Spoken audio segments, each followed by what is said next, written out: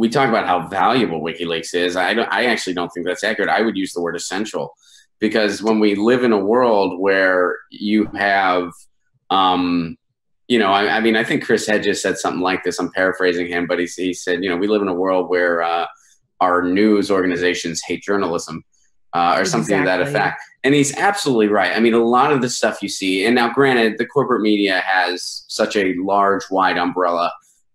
There are some pieces of good work that slip through the cracks. It's just inevitable that something like that will happen. So it's not really interesting to dissect everything that gets published in a single day.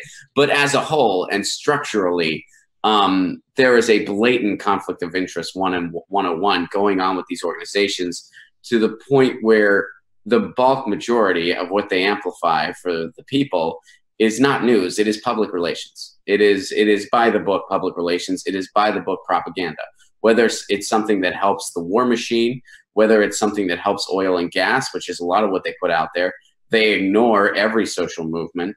You go on MSNBC and you see Rhodes Scholars pretend to not understand net neutrality. Why do they do that? Because Comcast signs their paycheck.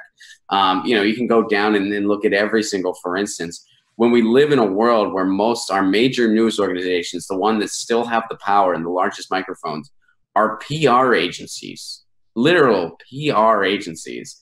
I mean, the media structure in the United States is so disgusting. And, and I studied this stuff in college. That's part of what led me to, whatever I am now. That's part of what led me to all this. I studied the media reform movement. I studied the media structure. We have gotten more disgusting than I ever could have anticipated. And I dedicated my entire academic life to studying this stuff.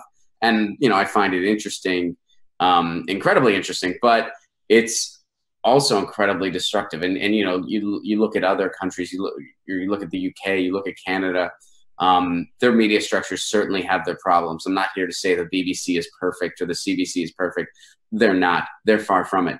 But comparatively speaking, what we've done in the United States, I think is just repulsive beyond comprehension. It is poison to the idea of democracy.